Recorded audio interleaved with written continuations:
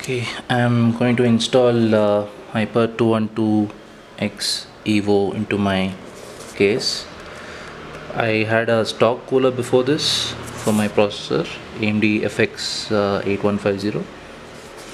Finally decide to take the plunge and put in a slightly better cooler to maybe overclock a little bit more. Currently I'm overclocked at 3.6 to 3.9 gigahertz.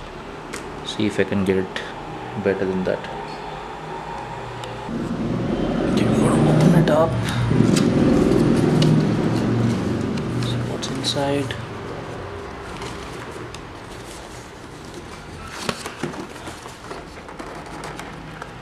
Okay.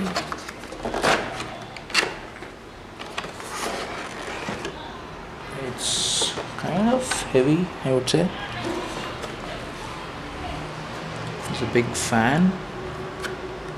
It's just one fan, and then there's a radiator. Maybe I could use one of my older fans. This is the usual desiccator. Okay, so now I guess I'm supposed to install the back plate first and then the cooler. So this part, the copper sink, would actually come in contact with the processor. It'll sit on top of the processor like this, and it would conduct the heat to this huge radiator. It's not actually a very big radiator, and then the radiator, the heat would be pushed out by the fan. It actually, I'm assuming it's going to draw the heat out from the radiator and push it out of the case, assuming I have other fans in the case which can draw out the heat, which I do. Okay.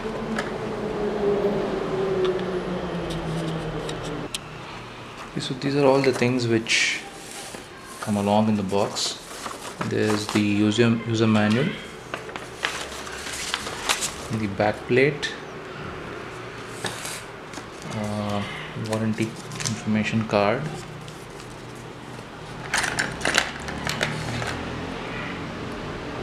okay. I'm assuming this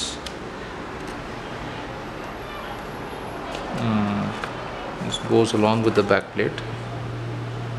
Figure out how exactly it fits in. A few other additional things. Okay, so this is important. There's the thermal fluid, thermal paste rather. It's not exactly a fluid, and then a lot of screws.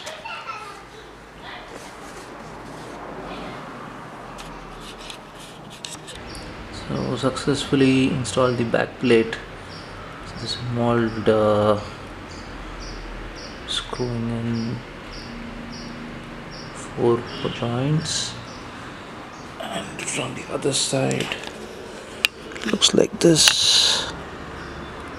So now there are 4 screws on which I can actually put on the adapter and then the cooler.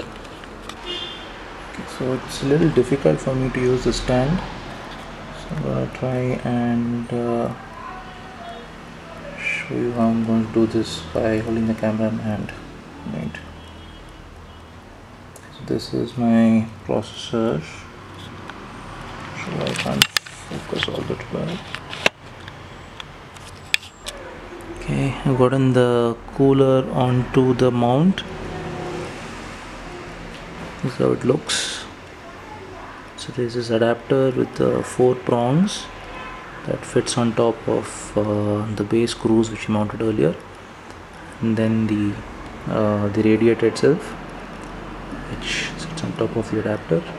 Now I need to fit a fan on top of this radiator, and then attach it to the CPU cooler socket. That's about it, I think.